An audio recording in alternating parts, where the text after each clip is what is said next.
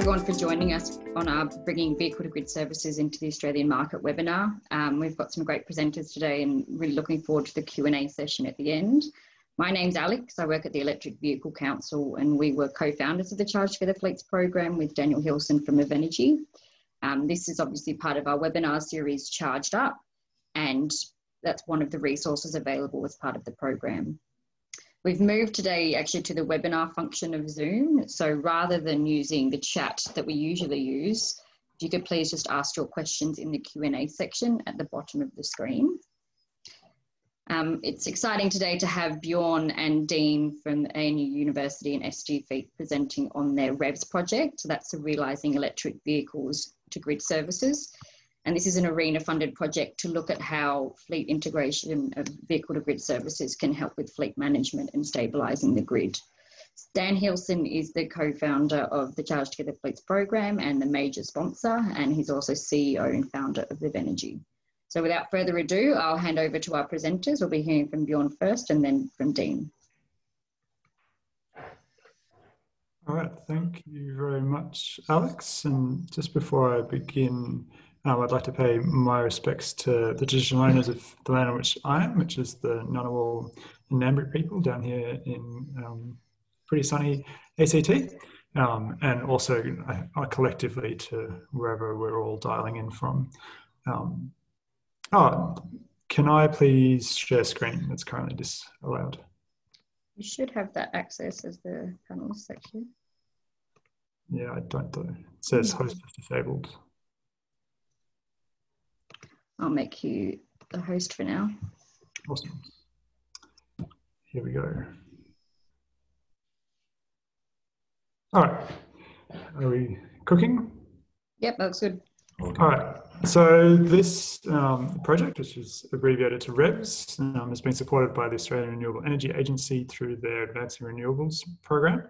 It's a joint initiative by 7 organisations listed down here at the bottom, and as we'll kind of emphasise throughout the presentation, the project is only possible because of this cross-sector collaboration.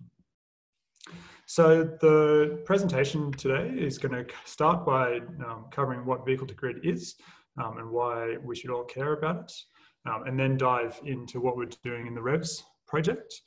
And then I'll hand over to Dean, who will be talking about what vehicle-to-grid means for fleets and for fleet managers in particular. So I'm not particularly good at patience, so I'm just going to go straight up and tell you what the key messages are from this presentation. So vehicle-to-grid, the way I would think about that is that it's the sector coupling of mobility and energy coming together. And that creates some really tremendous opportunities across both sectors, both for mobility and for the energy sector. In REVS, what we're doing is we're bringing vehicle-to-grid into the Australian markets, and then laying the roadmap for then scaling from our demonstration of 51 vehicles to it becoming a staple of the market here in Australia. And for what does V2G mean for fleet managers? It means it's really transforming the role of a fleet manager from an operations role where you're managing expenses to a more strategic role where you're both generating revenue as well as managing expenses. So vehicle-to-grid really just refers to the ability of electric vehicles to discharge power out of the battery into the grid, or sometimes also into buildings, but from the car out. That requires both the vehicle to be able to do V2G, and really critically also for the charger to be bi-directional, which means that it can both charge the vehicle and allow the vehicle to discharge. So really simple as a concept, but what it does is that it brings into play new relationships with that discharged power, the power that's coming out of the vehicle. That needs to find a home within the electricity network, which is here the DNSP, and also within the electricity market, which is managed by a retailer. So while it's quite a simple concept, it really involves new values and really requires us to change how we conceive of electric vehicles. It requires new business models and new customer relationships.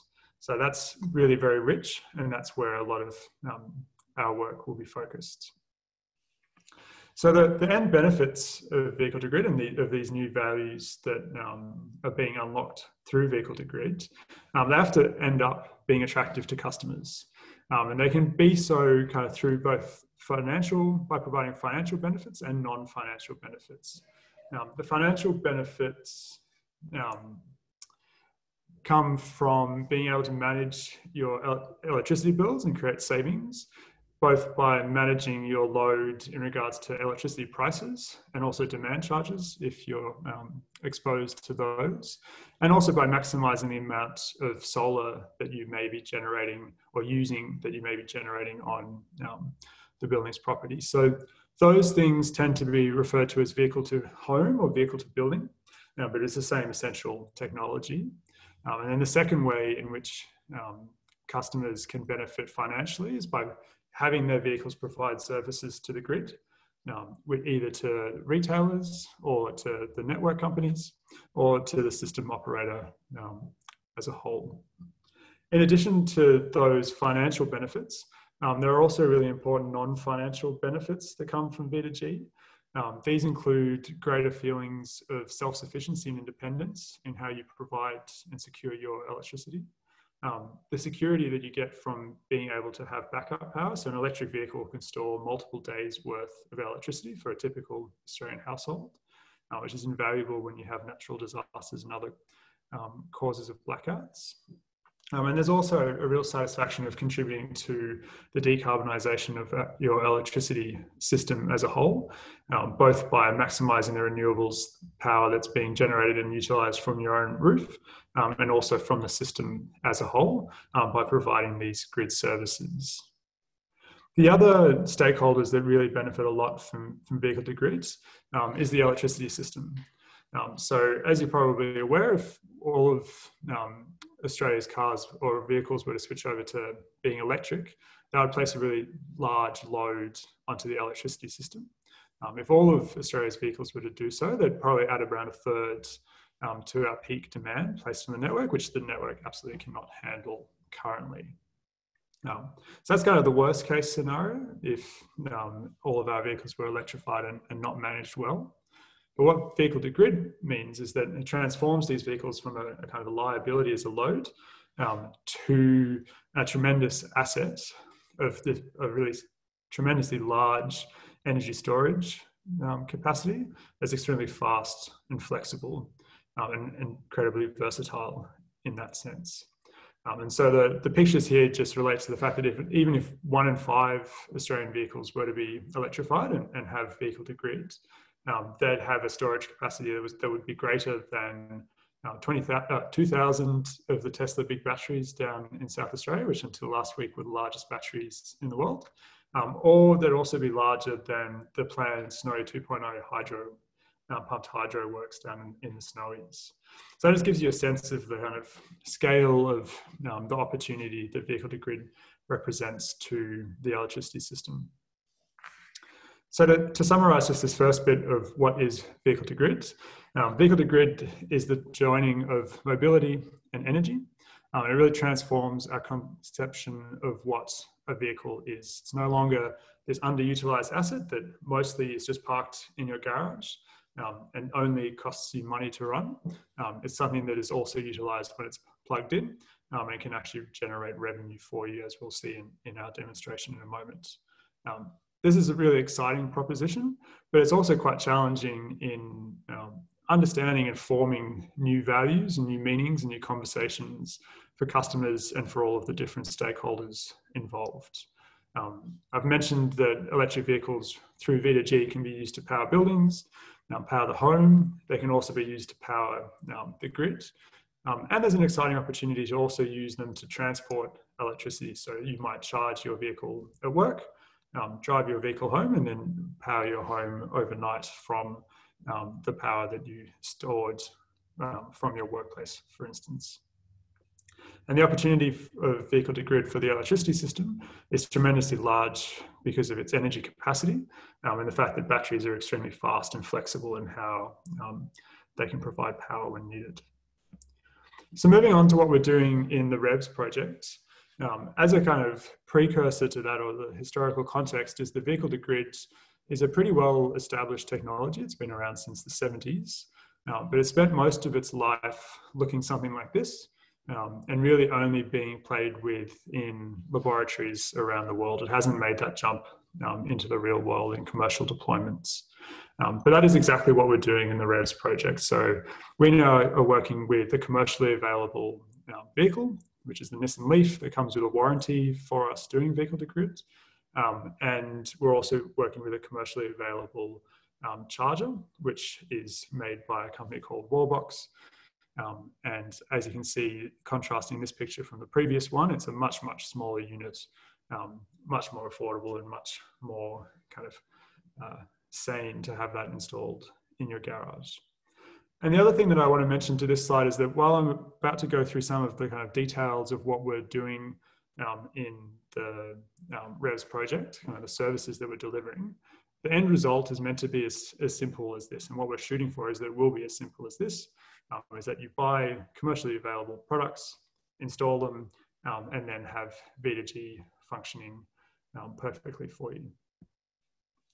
So in our project, we've got these 7 partners, and those are really crucial so that we can kind of work through what vehicle-to-grid means for the transport system as well as the electricity system. So in this case, we've got, we're working with a government fleet primarily from the ACT government. sgfleet manage those vehicles.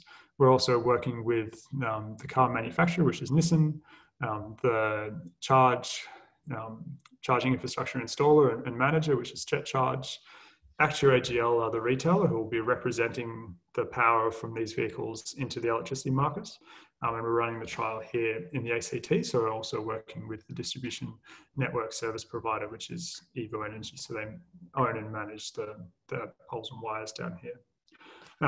Our team at the ANU is kind of supporting this demonstration kind of across the board, and then doing a lot more research at kind of how can we scale from this demonstration here in a very particular use case with a very particular customer to a much more broadly applicable proposition that works for mums and dads, for businesses, for everyone, and it fully captures all of the different revenue streams that are on offer.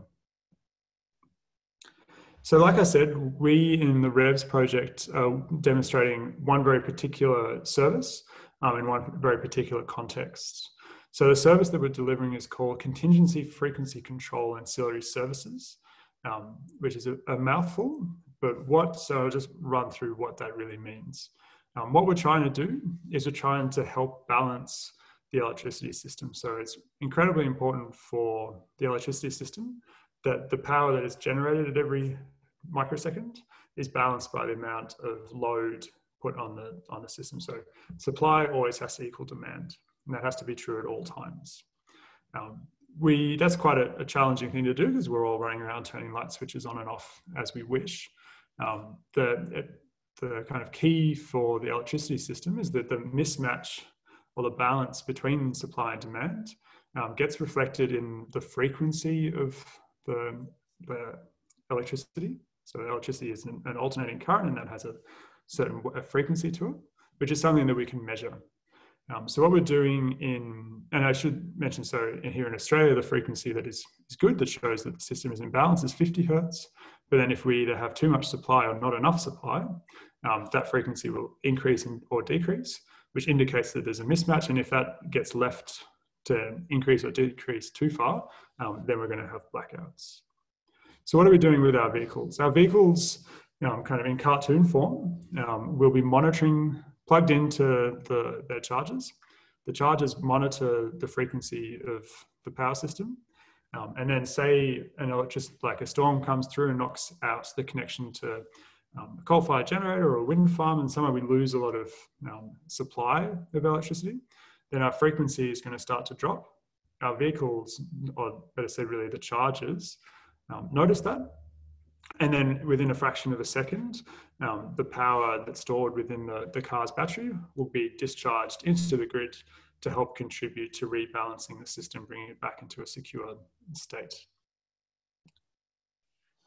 So why are we focusing on this particular service? the beauty of this service is that the vehicles get paid to be on call. So whenever the vehicles are plugged in, the owner of the vehicles, in this case the ACT government, will be getting remunerated by the electricity market for them being on call and available to help support the grids. We estimate that that will be about $1,000 a year, which is probably more than 3 times as much in revenue as what the vehicles will be costing the government to charge with electricity. So it's a considerable amount of revenue that they'll be receiving from this one service. And the really nice thing is that contingencies, so big storms that take out big parts of the electricity system, are pretty infrequent.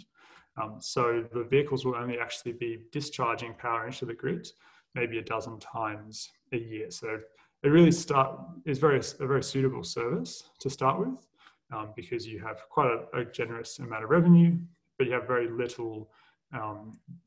You're calling on the electricity within the vehicles quite rarely, so you have minimal impact on the vehicles, which is a very conservative place for us to start. The other thing that I think is really neat about this is that frequency control, balancing the system in this way, it's a crucial thing for all power grids, but it's particularly important as we install more and more renewables, which have some variability to them, and we can balance that through the energy stored in batteries and also the energy stored in electric vehicle batteries. So like I said, that is kind of a look under the hood, if you will, of exactly what we're up to in the REVS project. But the end result is that we're working with 51 vehicles here in the ACT, most 50 of them from the ACT government. And by the time that we're done, we have to have a really simple proposition that can be rolled out to other fleets, that you don't have to know much about how the power system works or why we need contingency FCAS or anything else. You just have a simple value proposition of you buy these commercially available vehicles and then they start earning revenue for you. Like I said, at the ANU, a big part of our role in the project is to explore the full value stack of vehicle to grid. So not just this one service, but more broadly, what are all of the other services that vehicle to grid can deliver? And to assess those, not just financially, but also look in the technical details. So how do they interact with the strength of the power system, voltages, other things like that with different types of inverters? What are the economic values of those services to customers, to owners, to other stakeholders within the system? What are the social benefits that can be delivered through vehicle to grids? And then to wrap that up in recommendations for rules, incentives, and regulations to really accelerate and smoothen the deployment of vehicle to grid in Australia. So this is our roadmap. We're starting with these 51 vehicles here in the ACT, and then are working through a lot of research and a lot of knowledge sharing to accelerate that and to smoothen the deployment through better incentives and policies in government and industry support. So that's REVS. I feel like I've talked about that enough, and I'll now hand over to Dean. So Dean, just let me know when to swipe. Lovely. Thank you very much. So I guess from my perspective, and a lot of the audience today will be more interested probably from our perspective. The technical side, Bjorn has covered off, is more about the impact on fleets. So within sgfleet, I guess before we talk what V2G will bring to it in the future state, I just want to spend a couple of slides just really talking about the current state.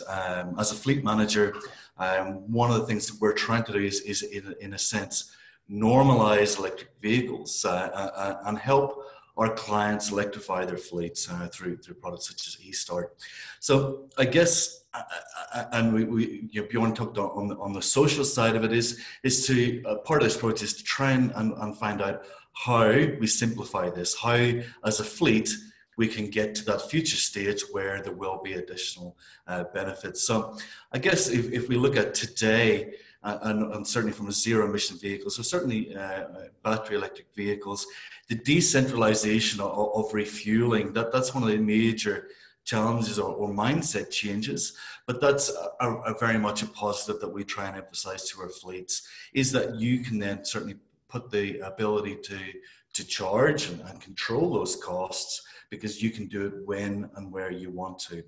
But I guess the critical message we're getting across from electric vehicles is obviously the lower operating costs, and obviously we touched on fuel security as well. So just jumping ahead the slide, one of the things that we do talk with our clients is to try and get that understanding of fit for purpose. So are EVs suitable for fleets? So we can talk about different elements, be it performance, or that instant torque of a vehicle, the efficiency. So again, if you're in a metro environment, but a lot of, again, depending on the type of work that you do, if you have a lot of idle, then this can be a more beneficial vehicle for you. Obviously safety, but lower running costs.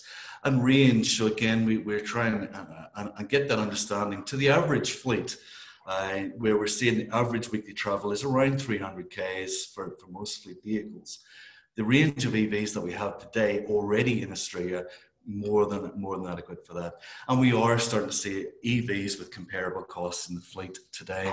So on this next slide, I just wanted to share a quick example from the ACT government fleet, who transitioned to ZEV at the start of last financial year. And they took in the first of this generation of EVs with the Hyundai Ioniqs. And we've been able to look at that, a little case study against a couple of internal combustion engines and Mitsubishi ASXs, all in exactly the same car park, all doing virtually the same thing. And this covers COVID as well. But I guess the key takeaway here is we're looking at the running costs, and this is before V2G, before solar, where we are actually paying for electricity today. We can still see around a 70% reduction in the running costs between maintenance and electricity for these. So it's making EVs not just a project, but a very much a viable fleet solution. And we hope to uncover with the REVS project even more value. So I guess SG Fleet's role in the REVS project, on the next slide. Why are we part of the seven? And again, we're not offering the technical expertise, but as a fleet manager, it's obviously we want to adapt and change some of the nature of fleets. So up until now, we've always been talking about expenditure or consumption. So is that vehicle tracking according to what it's meant to do? Is the fuel efficiency correct? So hopefully with V2G, we're now started talking about opportunities from a behaviour perspective to earn revenue. And they're the behaviours that we want to certainly highlight and bring about any exceptions. So for us, there's a lot of development, change in reporting, and to help drive those behaviours from fleets to take advantage of opportunities that the projects such as V2G will bring about. So if I look at the expected outcomes on the next slide from REVS, we hope that this will allow us to gain insight into that additional value for EVs, certainly that are capable of V2G. Right now, obviously with Nisleep, but there are more and more options coming on board. I guess this is certainly going to change how the fleet asset is very much traditionally viewed. So today we can look at very much a fleet as a self-contained vehicle.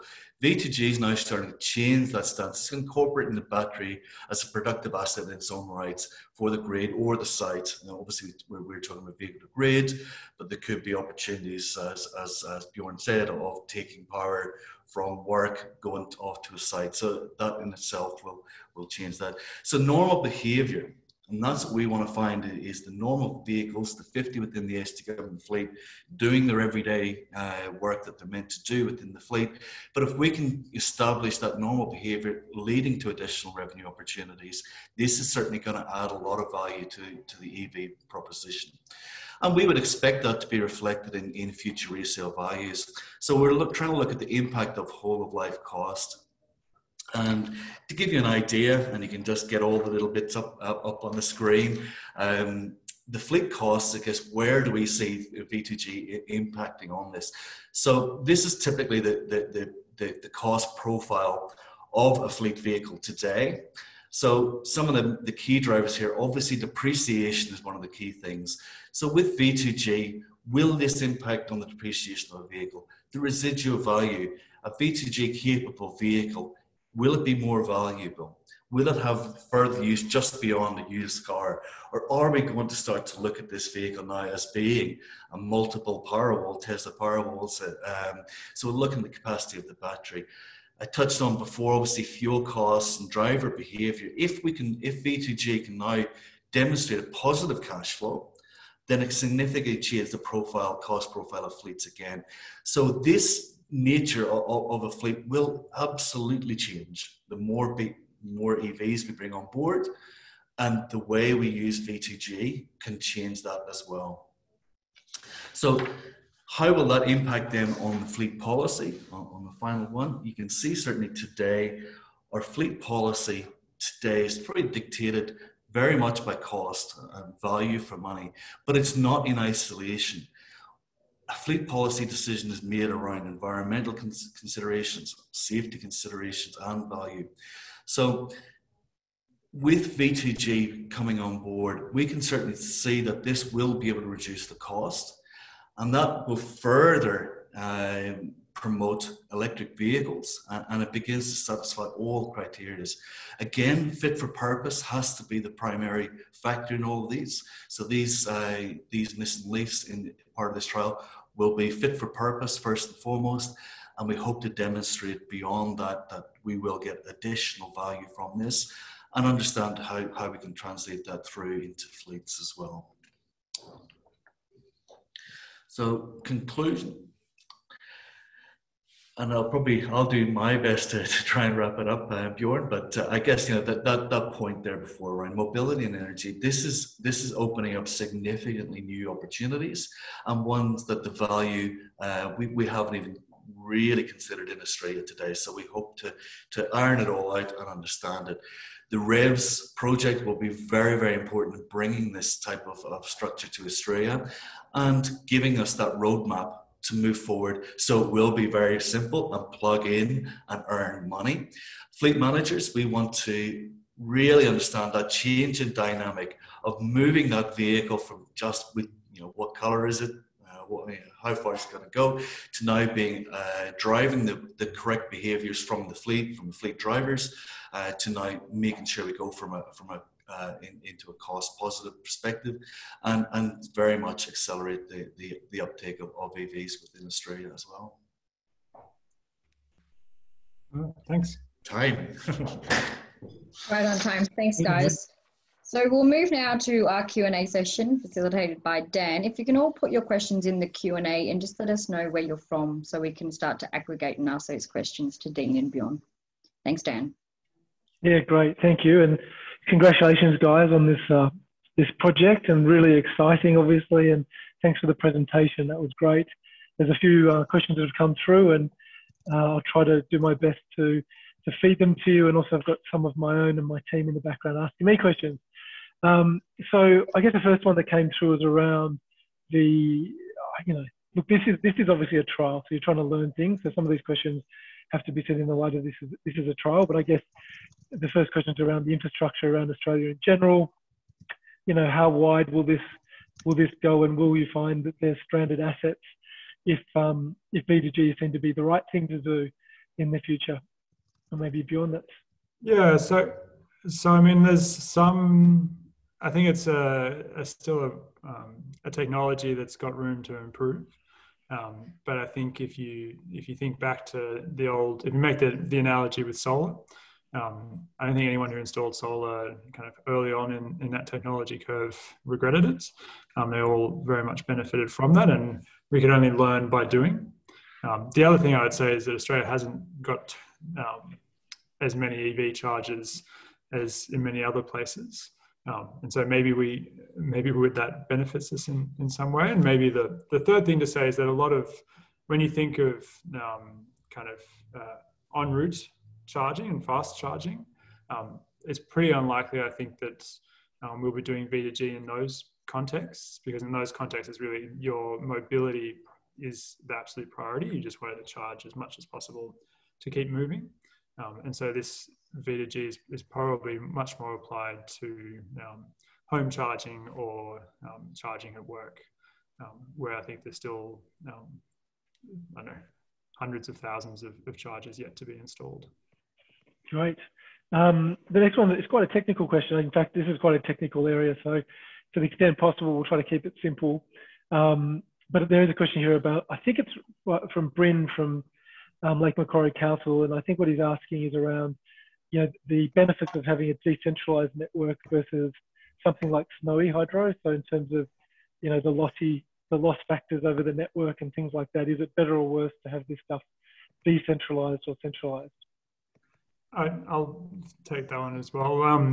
I think horses for courses, and what we are seeing in the electricity system definitely is that there's a move towards decentralization, but there's also a move, I would say, towards diversity. So we need to have solar and we need to have wind because they complement each other. We need to have renewable generation and we also need to have storage. And so we need to have really fast acting storage and we need to have longer term storage, what's sometimes called deep storage versus shallow storage. And we also need to have that storage kind of co-located with loads, so with customers' properties, as well as at a utility scale. So we need it all, and the sooner we can get all, the better we'll be off. Great. Look, I mean, I got a question about just generally the space. Obviously, there's been a lot of international, studies, trials.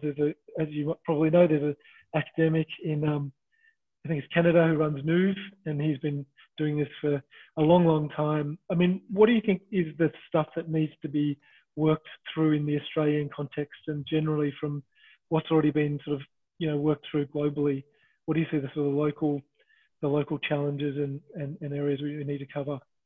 So there's a fair amount of boring stuff in that basket, if I dare say so, around certification of devices in the Australian context, and also just setting up the business processes by which kind of data is transferred and value is bid into our market. Our market's quite different to the Canadian one and relatively unique around the world. And yeah, everyone just needs to learn and develop the systems for how to bring this into a commercial domain. Great. There's a question there from Ian from Energy Queensland around, when you're sort of putting this proposal up, did you have a sense of where the market might be going? How many chargers will be V2B? Well, chargers plus vehicles, I guess, the combination being V2G ready? No, I don't have a view on that. I don't know if Dean, you do. Well, again, and I can see some of the other questions around, well, what impact will it have on the battery and so on and so forth. So obviously the parcel that we're participating in with this, Nissan on board, obviously Nissan's role is really important as well. They're obviously very much in terms of understanding the nature of the impact this potentially could have on the battery. Beyond that, as I say, certainly we do think that any vehicle will be almost capable of V2G in some sense or form in the near future. But again, it's around how we deliver that, how is it parceled up, what are the social impacts. So we'll get an understanding as we run through this, what the future predictions of that could be. Hopefully much wider than today. Great. I mean, there's some questions there around the cost of setting up the charger and whether they're compliant at the moment. I mean, just I guess in generally in terms of the test that you're running, this sort of trial that you're running, to what extent is it sort of reasonably commercialized? Equipment, has it got a cost yet? Is it trying to be compliant? Where is it at? Yeah, so I would say the vehicles are very cost competitive. People are very much buying Nissan Leafs without being able to do V2G today.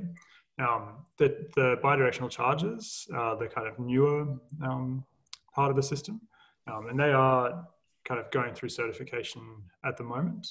And then we'll be getting we'll be getting the first ones in Australia.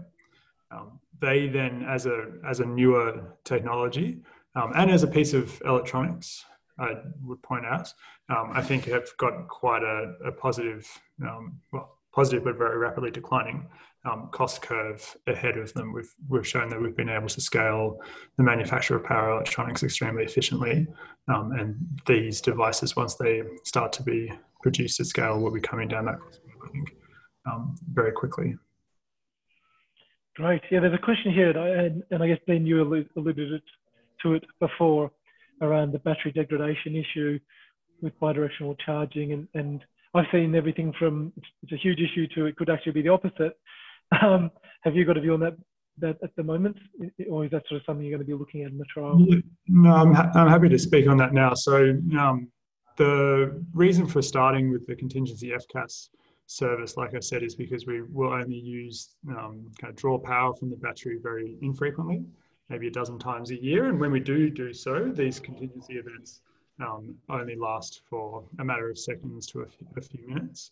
Before then, to link it back to hydro, within 15 minutes, hydro is spun up and is then able to rebalance the system kind of going forward for the next hours. So we're only using kind of less than 10% of the battery capacity, and only doing so, say, a dozen times a year.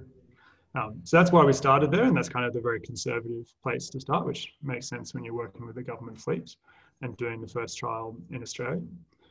But what we've found from the international kind of academic literature and industry literature is that the number of cycles is not the greatest driver of battery degradation.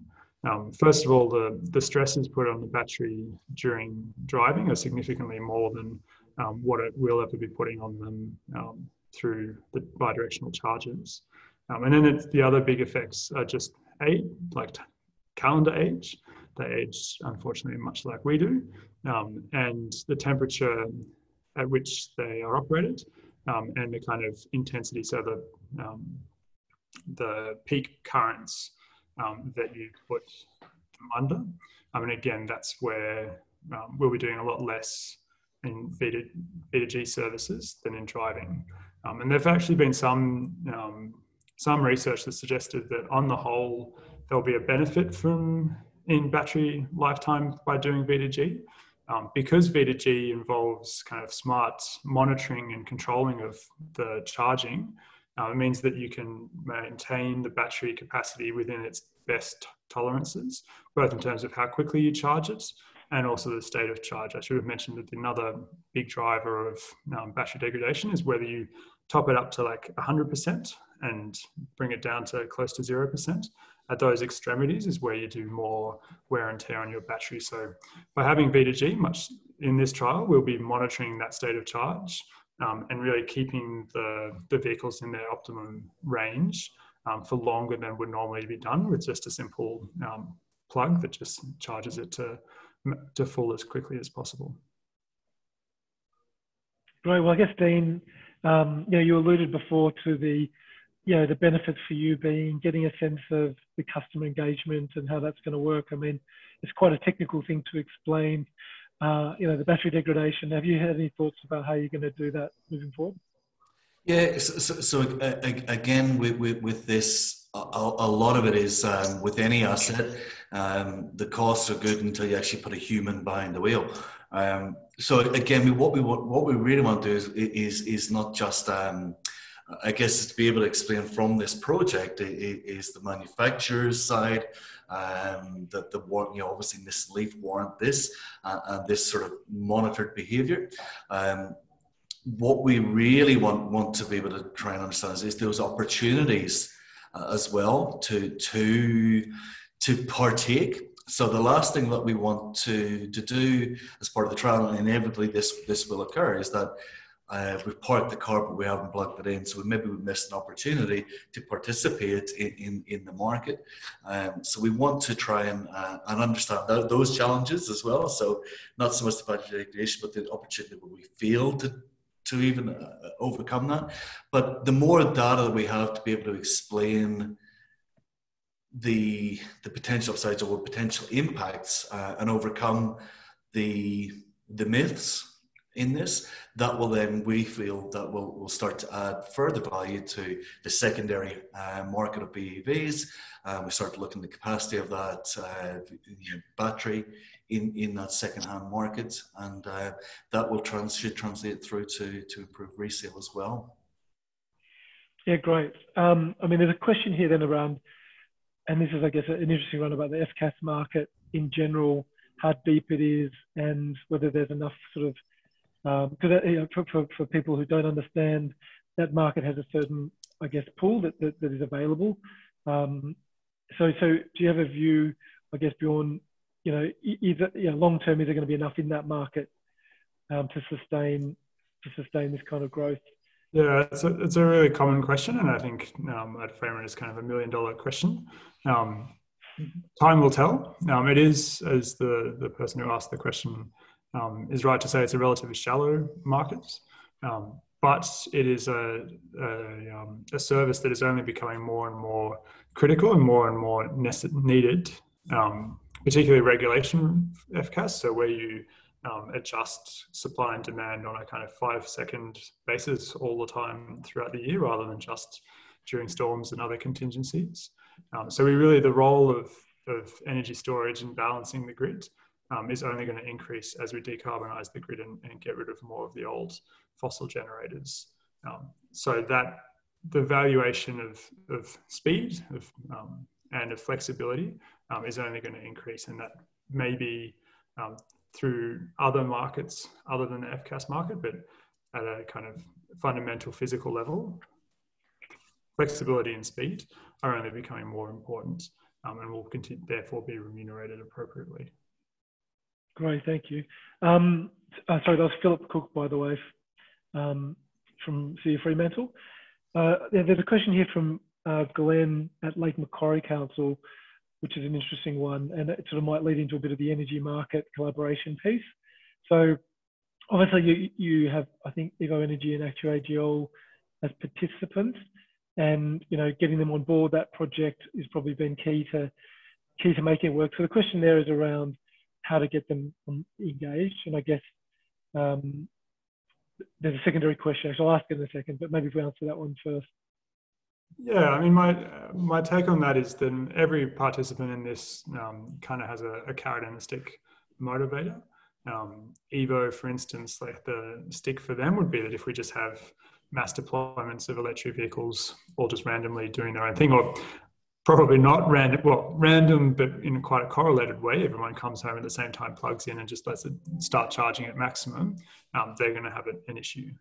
But there's also an upside for them in that if these vehicles can be managed in a smart way, it can really help them manage voltage, congestion, other issues that they may have on their network. And similarly for ActuAGL, there's a huge opportunity with electric vehicles to simply sell more units of energy. But the much bigger opportunity is to do much smarter things and to provide more services to their customers, such as vehicle to grid. So yeah, I can only report that they were both, and everyone in the consortium, extremely enthusiastic and proactive at participating. And I think, I mean, the ACT jurisdiction is probably fairly unique, and it was lucky that, in a sense, that we've got the trial off the ground here, given that the close relationship between ActuAGL and Evo Energy exists. That will make, I guess, future V2G operations projects, I guess, will pave the way for. And part of our knowledge sharing of the project, a lot of the other certainly energy providers and retailers will look to involve and as I say, try and share the knowledge and make it easier for that to occur in future. Great, thank you for that. And I guess a follow-up question from that one is really around, who's going to capture this value in the future? Like, from two perspectives, so obviously the customer, but then also, because you get billed through a retailer, the network provider, who do we see, that value, where do we see that value being captured, do you think? I'll keep going first. Yeah, that's a good question, and there's multiple parties involved across the transport system and the electricity system, all of whom are going to want to be remunerated for the time and energy that they put into these services. There's a huge opportunity. The opportunity is huge. How that gets shared is something that will be worked out in the wash. And I think I'd also just mention that there's not only the existing players, there's quite a lot of other players who are pretty adjacent to this field, who may wish to kind of get involved in the future. Yeah, great. I mean, this is an interesting one, but probably for both of you, is around, the coincident issue. Vehicles travel around and they need to sort of all be there at the same time to deliver value. So I guess from a fleet manager's perspective, how could that be operationally managed? Actually, it probably is a fleet manager question. Like, how realistic is it to orchestrate so that vehicles are there at the same time when they're needed? Yeah, well, again, it's modelling that behaviour, and that's from existing data, future data, in terms of booking, and getting to understand the nature of the normal use of these vehicles. So I saw a question there says it's probably worthwhile spend 20,000 on an EV, put it in the garage and just plugging it in. We want to use these as fleet vehicles first and foremost, and it's about understanding, well, when are they available? So then when we're not going to sacrifice the driving of that vehicle to visit a patient just to plug in to support the grid. So again, it's about fit for purpose. So from a fleet manager's perspective, this is looking at those additional add-on benefits that this project can bring, and what value can that bring to the normal operation of a fleet asset. So that will be the challenge. That's what we want to find out. From a normal fleet of 50, what's the most availability? When are they? So as I say, if they're, you would expect certainly your mid-morning and mid-afternoon peaks is when they're on the road. But again, obviously with the likes of the particular events that we are looking at and timings, we've estimated probably around 70% of the time of this particular fleet, it should be potentially plugged in, but that's the initial view. So that's obviously weekends. This is a government fleet, so typically Monday to Friday. It should be theoretically plugged in all weekend and overnight. So we'll work out those peaks and troughs as we run through, and again, that's capturing that data and translating it back through, so then we can more accurately predict and therefore bid in that market with the capacity that we think we will have. Yeah, that's a good thing, and that was from Monica at Siemens. Good question, and I think the other point on that is probably that fleets are great, most likely place to have consistent availability. So, another question is around the behavioural. You did speak a little bit, Bjorn, about the behavioural, which sort of leads on from what Dean's been talking about. Is there anything specific that you're going to research around that aspect in terms of behavioural, behaviour of the fleet users? Yeah, so I think this is a great opportunity to really understand the fleet market and the behavioural drivers as well as the financial drivers of that market. And it's something that is particularly relevant because probably most people on the call know an awful lot of new car sales in Australia go to fleets. Some numbers put it above 50%. And then that drives obviously not only the new vehicle import market, but also is a significant source for the second-hand market. So yes, we'll be looking at understanding doing some social research with fleets, fleet managers and fleet users and fleet owners. But we'll also be doing social research on the wider public to see what kind of customer value propositions and business models will appeal more broadly. Yeah, great. That answers Shane's question, I think, also from local buy. So thanks for that. Yeah, so I guess the other question that's come up from Bryn is around the, I guess vehicle to building or vehicle to home, or, what are the sort of benefits that could be accrued there as opposed to bi-directional charging into the grid? Is there sort of a trade-off there, or what's your sense of behind the meter opportunities? Yeah, so I mean, in terms of trade-offs, I would say that it's not really a matter of trade-offs. It's the term that gets used all the time in the electricity world is around value stacking when it comes to batteries. So being able to derive values from this service as well as this service as well as this service, and trying to stack in as many services and co-optimize them as best as possible. And that's really key to making any battery work, be that a battery in a residential house or the big Tesla big battery. It's about being able to derive values from multiple sources. So while we're not demonstrating any vehicle to building or vehicle to home in this trial, that's absolutely one of the things that the ANU will be looking at, and looking at the kind of case study at hand of the ACT government, their electricity bills, what are their prices, what are their demand charges, and seeing how they can be folded into this proposition as well.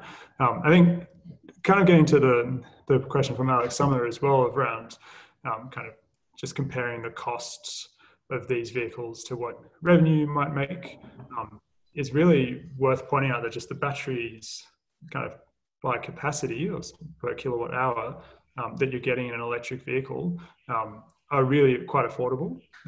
And then they're just very, very affordable when you consider the fact that you're mostly using it as a car. And then you kind of are getting all of these additional energy services, almost with some degree of hand waving, almost you're getting them for free. So it's an incredibly good value proposition, we think. Okay. There's a question here from James at SmartFleet. And I think you can sort of broaden his question around just standards. And there've been a few questions about standards in general. And, how's this going to play out in terms of the standards between connectors, the standards of obviously the vehicles themselves? I think someone from Jaguar Land Rover has sort of brought up some comments there as well. Is this a standards issue as well as much as a behavioural / technical issue in other ways? Yeah, I don't know. I wouldn't play these things off. We need the whole supply chain to be functioning. Otherwise, this doesn't work. And so standards around, there's a question here that I might pick off at the same time around it needs to be the charger needs to be certified as an inverter using AS4777. So yes, that needs to happen. And then there are also certifications to be done by Nissan as well as ChargedUP, which is the charging communication protocol. And it's probably the ChargedUP or CCS standard that the initial question was related to. And so ChargedUP currently can do V2G, CCS cannot, but CCS, the next version of that, CCS 2.0, is slated to be able to do V2G. And I don't always forget when that's slated to come out, but something on the order of 2023. Yeah, 23. And so hopefully we can get some standardization around all standards really, and that can only expedite things. Right, yeah, and I think there's some work that AEMO is going to be doing as well in that space to try to help, and I'm sure other standards bodies around Australia will be doing as well. So I guess, would you guys like to make any final comments? I mean, I think that's all the questions that we have. No, I feel like this has been some really well informed and on point questions. So definitely covered everything from my perspective. Dean, did you have anything? Yeah, no, again, this is just, the project will run for a couple of years, and obviously a big part of that will be knowledge sharing. The EVC we'll absolutely get across, because again, we think this will absolutely accelerate the uptake, certainly of ZEVs into fleets, and again, just be able to do it in a way that will not be that hard. That's what we really want to achieve, and inevitably there'll be some rocky points along the road, but you know, we'll work them through, and yeah, so certainly come out the other side and make it a lot easier for everyone to do this moving forward. Great. All right, that's fantastic. Yeah, so it's really exciting, and we'll all be watching very carefully as it develops, I'm sure. And thanks everyone for attending and asking such great questions. If you have other questions, you can just email us. Go to chargetogether.org and tell other people to sign up to the program. We'll be having lots of other great webinars coming up. So chargetogether.org/join is where you join. And yeah, I'd like to thank obviously very much Dean and Bjorn for sharing their valuable time and insights. And thank you, which will probably also be given to Arena for funding this, and they also funded Charge Together. So yeah, great work that they're doing as well. So yeah, thanks everybody, and we'll see you again next time.